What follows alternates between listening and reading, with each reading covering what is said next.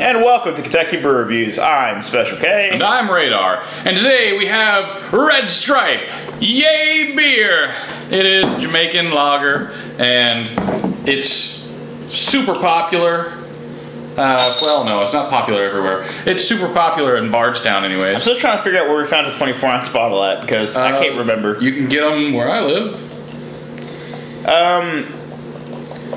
We've done Red Stripe like twice before, but for some odd reason, either we lose the video or it just didn't turn out right or something. Yeah, that's alright.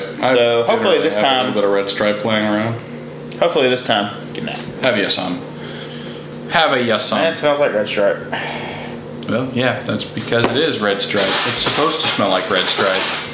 Ah, that is heavily carbonated. Yes, it is. It is a pale, like a Pilsner color. It holds its head really well, actually. I poured this one kind of terribly, so it doesn't have a great head, but got a slight hoppiness to it, very grainy. Yep. A lot of corn in there. Yeah. Yeah, that's dairy grains. It's a bit sweet and has a taste.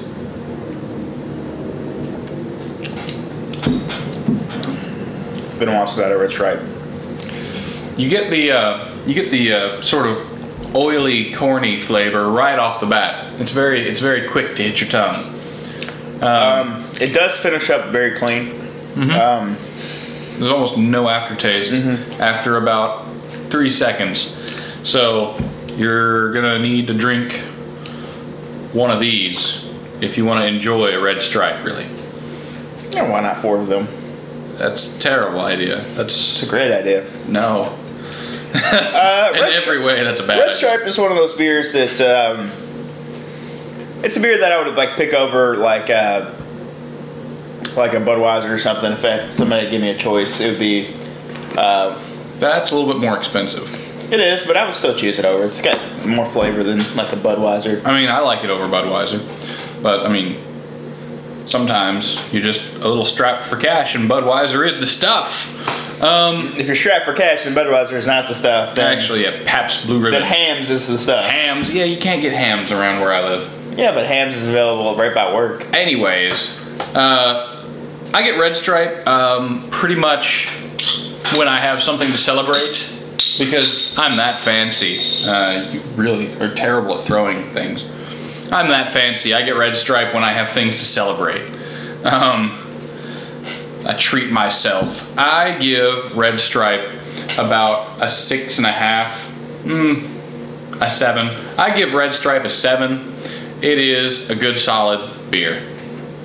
I don't know what makes this Jamaican, because it just reminds me of a regular lager. Is it not made in Jamaica? I think it's probably. I doubt it's made in Jamaica anymore.